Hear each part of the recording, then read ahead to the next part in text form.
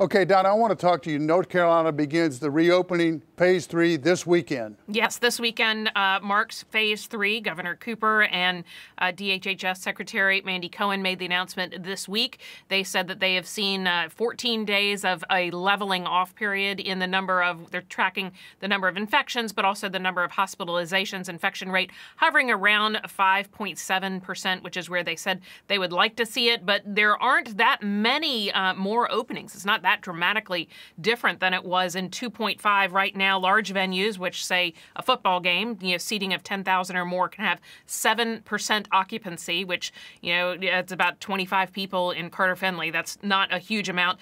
Bars can have outside capacity of 30%.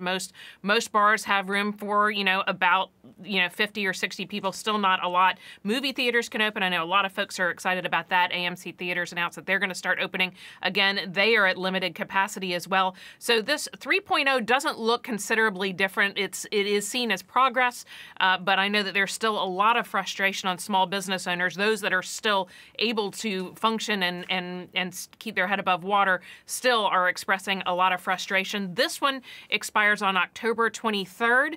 So in theory, we might see another step forward in that, but they're still watching those numbers pretty closely this month.